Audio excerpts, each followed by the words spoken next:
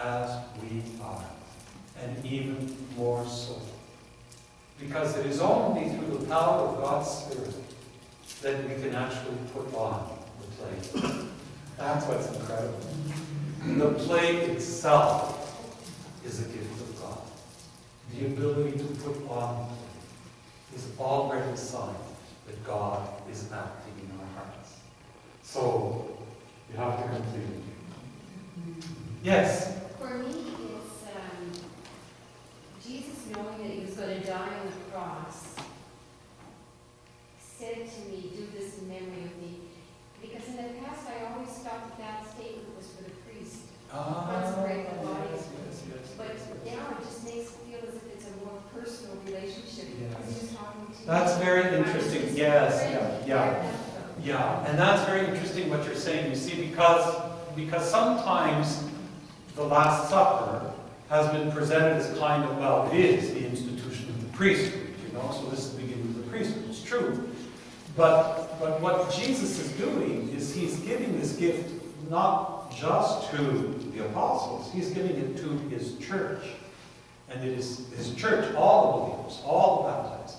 St. Thomas Aquinas once said that one of the points of baptism is to make us able to celebrate the Eucharist. He didn't say to receive communion, to celebrate the Eucharist. We don't celebrate it the same way the priest does. The priest's role is essential. Without the priest, there can be no Eucharist.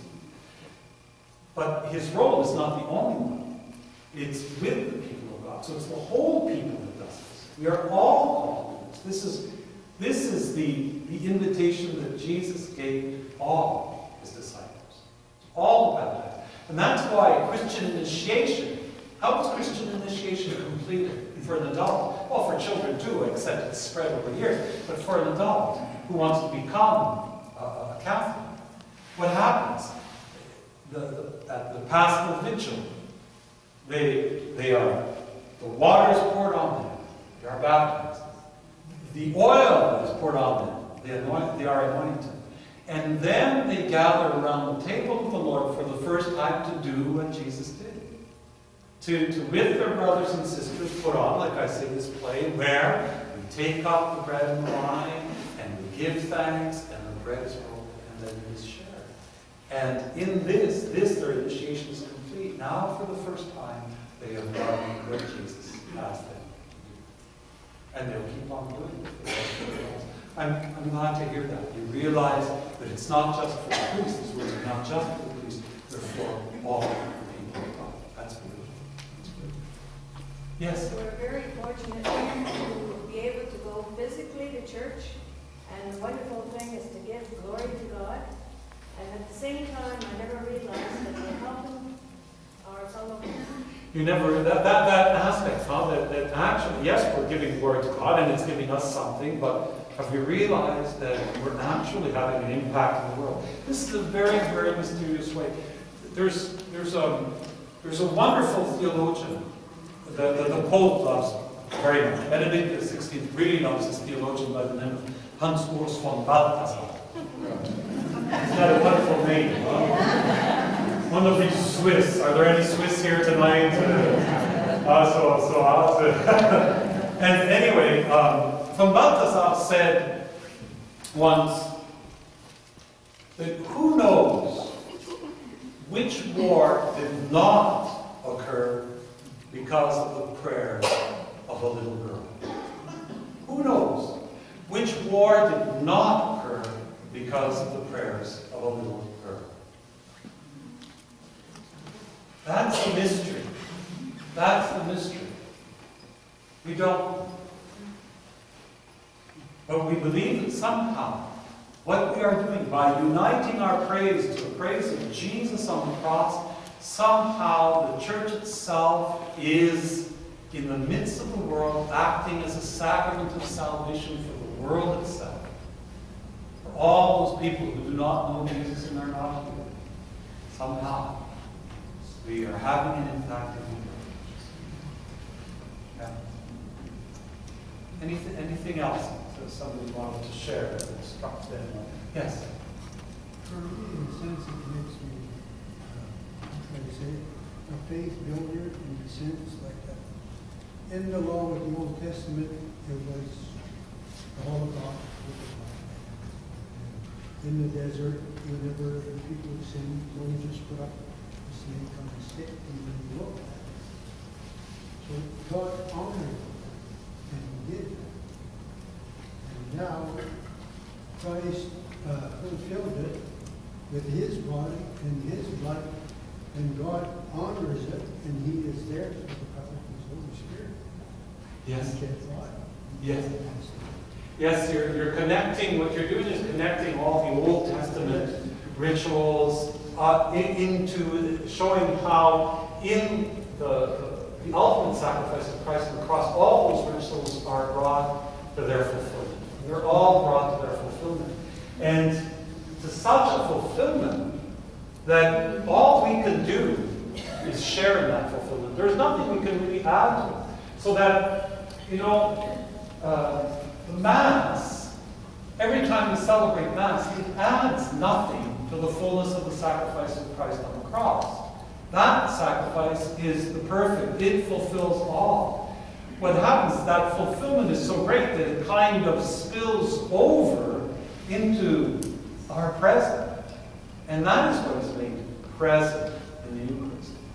We say the Council of Trent, for those who are interested, the great Council of Trent, the early 16th century, said that the Mass is a representation of the sacrifice of Jesus on the cross. But that word representation needs to be taken in the fullness of its sense, a representation, a making present, a represencing. So that what happened 2,000 years ago, because it is done in the Spirit, is eternal. It's not just a past event, it is eternal, an eternal event. And because it is eternal, can be present to us today. That's an incredible thought when we think about it. Are there any more, Kim? Yeah. It's something I discovered a few years ago when you said it, the whole Eucharistic prayer during the year of the Eucharist. Father George has ordered some brochures about this, and one of the ones we have talked about the Eucharistic prayer, beauty, everything that you said. From that time on, I think people think I'm anal, but it's like, give me my message and I follow it, so my mind isn't going everywhere. And I try to go to daily Mass, so I hear it a lot, and it is. It's every day, it's beautiful. Yeah. If you pay attention and follow it, and realize, like you're saying, that it's a prayer to God. It's not Right. Now, it does, it does require discipline, huh? Yeah. Yeah. Because it's like, I've been to Stratford, sometimes to see plays, Shakespearean plays. And I know that there are evenings where the actor, he's played this role by that time 123 times, nights in a row. So he knows exactly where he's going to put his foot. He knows exactly what he's going to say. He knows exactly the intonation he's going to use. It must become boring after a while, right? So it really needs the actor to, every time he comes, to tell himself, okay, I have to do this as if it was the first time. I have to put myself back into this role. I've got to make that effort, that discipline. It's the same thing for us when we're putting on the play of the Eucharist. For me as a priest, but for all of you, as participants in the celebration, to take up that second Eucharistic prayer, particularly, that we say over and over and over again, and not just say it by rote.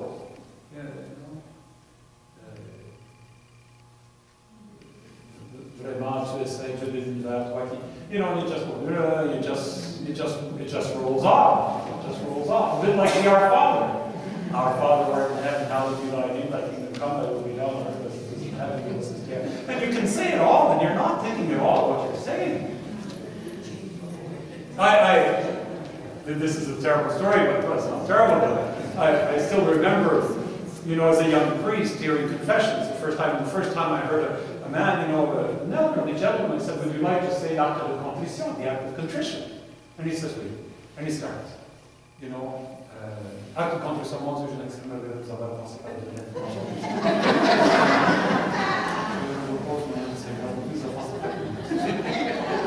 You know, I mean, he was saying it breathing in.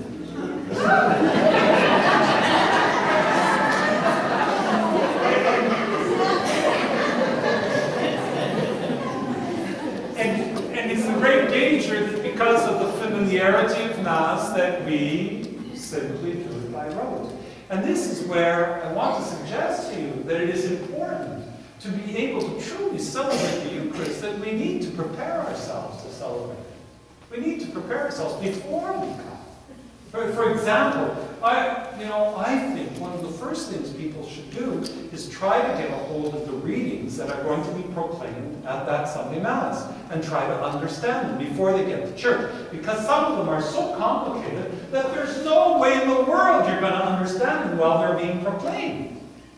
And let's face it, none of us are great Shakespearean actors to take these texts of St. Paul and make them come alive, in front of the congregation. We're just poor readers who get up and stumble over the words, and we don't make the pauses in the right place. So how are you going to understand what is being proclaimed? And today we have so many tools. Everybody's on the internet now. Next week will be the 18th. Is it the 18th next week? No, I'm all mixed up.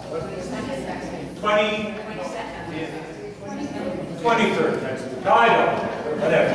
I'm all mixed up because Marilyn made me prepare the text for the 17th Sunday of Ordinary Time next year. So that's why I'm on the 17th Sunday. But you go onto Google and you type 23rd Sunday Ordinary Time. Readings. Click on it. It'll bring you to sites where you can see the readings.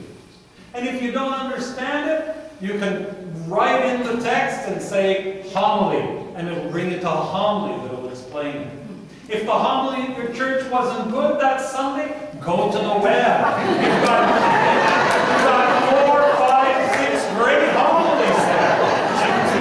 No, really, I mean, let's face it, you're not stuck with who you've got at church that Sunday. And the greatest preacher in the world is going to have an off day. Right? Right? We have to put a bit of ourselves into that.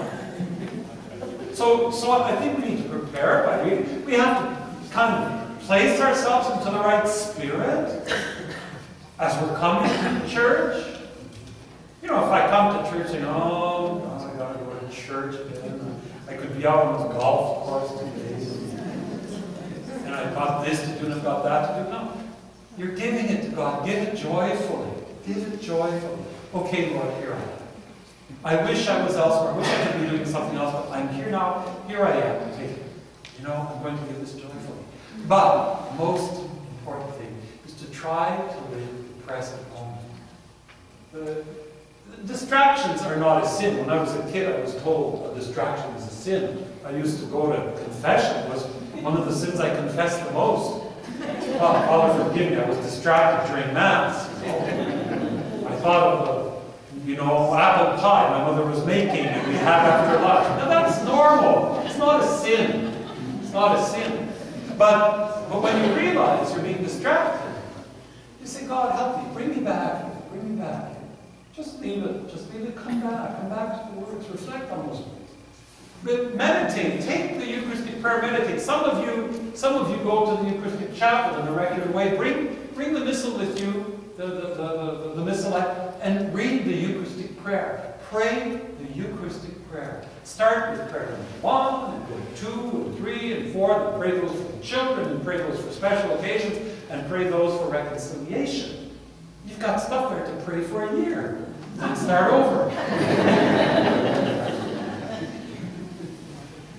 What I'm saying is that to really live the Mass fully, we have to give of ourselves. If we go